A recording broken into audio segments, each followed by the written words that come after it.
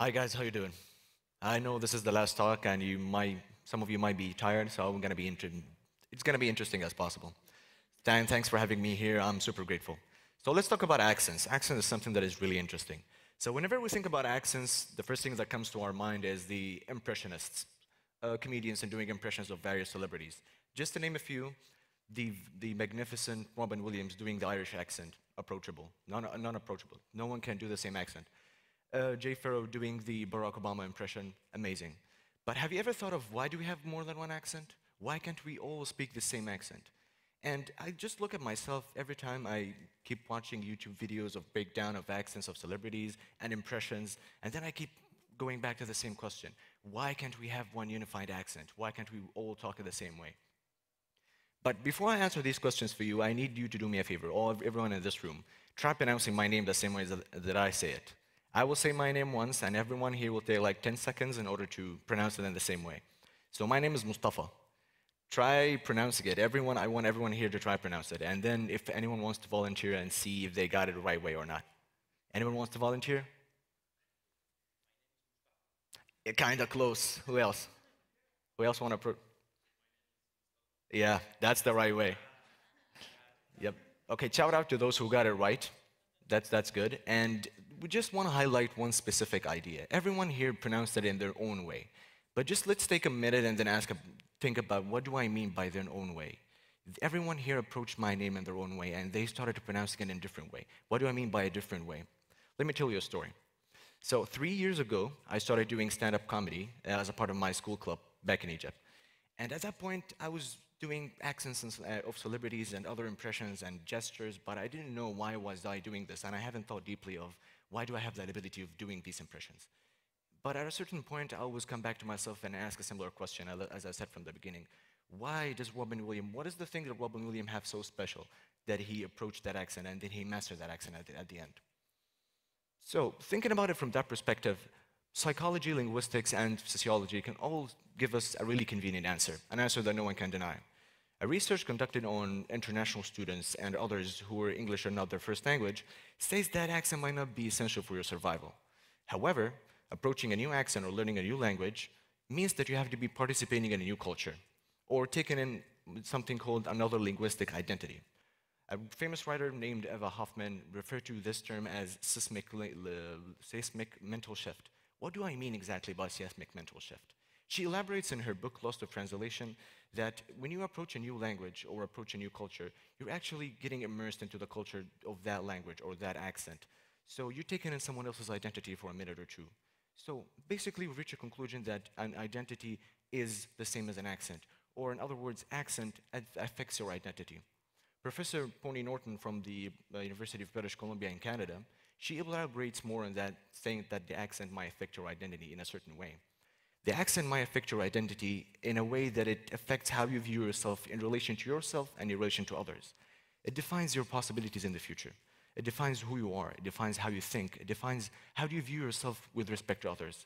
So we've now reached the conclusion that me doing an impression or anyone else doing an impression is more than just a gesture. It's more than just pronouncing letters and words in a different way. So once you get that, you translate an impression to something called a message. So what do I mean again by a message? Keep asking myself question, why, until we reach the origin of the matter. So what is a message? What do I mean by doing an impression is delivering a message? It's simply a verbal combination of certain communication channels that I'm trying to deliver something to you. In other words, I would try to phrase it as, how do I like each and everyone in this room to perceive me? Why do I want you to think when I'm doing a certain impression? Once you think about it that way, it becomes easier to do an impression. That's how Robin Williams do it. That's how Jay Farrow does it. Everyone does it that way. So thinking about it from that perspective, we reach a conclusion that in order to capture the essence of a particular accent, you have to go a step further. You have to understand what is the culture of that accent. You have to understand what is the origin of that accent to understand how and why do we pronounce certain letters and words in that same way. So at a certain point, when you go through learning a new accent and learning something more about the origin of that accent, it becomes a part of your identity. You take that part and learn from it. And how do you learn from it? Maybe the way you think, the things you believe in, they all change as you go, as this identity, as you take on that new linguistic identity. So the way you sometimes pronounce some letters, the way you sometimes fail to pronounce other letters, they all tell a part of a story. It's your story. So let me tell you mine and how I got my accent. So as the earliest memory that I have as a 7-year-old was me going in a trip to Petra City with my father in Jordan. And it was a really magnificent trip. My dad worked for more than 13 years as a tour guide for Italian tourists who were coming to Jordan. He used to make these trips all the time. But when I was old enough, he said, "You have to come with me. It's an amazing opportunity." At that certain point, it was my first time ever being exposed to a new culture or a new language. It was my first time ever listening to people speaking Italian or Spanish. And I was always asking my dad, why do they speak this that way? Even when they tried speaking English, I was also misunderstanding a lot of the things they say. So I was asking my dad, why can't they speak the same way that my English teacher speak? And then, of course, he didn't know the answer. But I ended up that week spending most of my time with Italian businessmen. And I came to learn more about their culture, more about who they are, what they do, what they like. I came to learn how to greet people in Italian. I came to learn more stuff in Italian. I came to learn as well how to introduce myself in Italian. And at the end, I came up with that experience that I translated into a message that every time I do my Italian expression, everyone gets what I want to see, what I want to say. Everyone thinks exactly how I want them to think. So just go back to the definition or the conclusion that we got from what I've said, that an accent defines who you are. The accent defines your identity. I got that experience of getting immersed into a particular culture.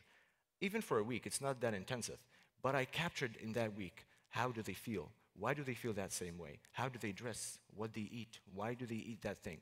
How do they want to be perceived by the society? And I translated all of that into what I call my Italian identity, or my Italian part of my identity. However, was not my last interaction with a culture at all, or any accent. There was actually a really funny story that I learned more, that I understood more what Professor Hoffman said after that. When I came back, when I left Egypt when I was 3 or 4 months, and then we went to Jordan to live there for more than 7 years because of my father's work as a tour guide. So during our stay there, my dad decided permanently that we have to go back to Egypt, finally. So we went back to Egypt. Of course, I speak the Egyptian dialect and the Jordanian dialect on my daily basis, but people started to notice that there's differences about the stuff that I pronounce. Sometimes I would just elongate a specific vowel. Sometimes I wouldn't know what a slang does or what do people want to say. Sometimes I wouldn't know what to reply to a specific thing. It was kind of weird at the beginning. So at that certain point, I just look at myself back and think, why do I still saturate my E's? Why, for example, do I say le instead of leish when I say why?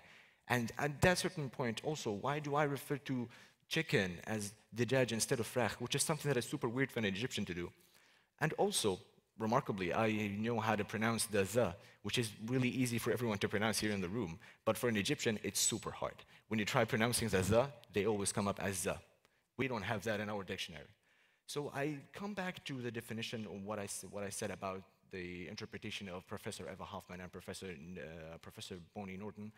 They said that an accent is a display of someone's membership toward a specific speech group or community. When I went back to Egypt and I started talking to people and they started to notice these differences, I didn't feel that I was communicating with them. I felt always detached from the society that I was living in. And fortunately, until that accent faded away, I started to reconnect with who I am, my Egyptian identity, the person who I am supposed to be if I was in Egypt. I would like to think about this experience as connecting with my old heritage, my Egyptian persona. But that doesn't mean that I lost my Jordanian and Egyptian mixture. I still have that, and I can switch between them like this. But the thing is that I reconnected with who I am. What does that accent means? What every slang that people in Egypt use, why do we say frakh instead of dajaj? Why do we say this instead of that? I reconnected with everything.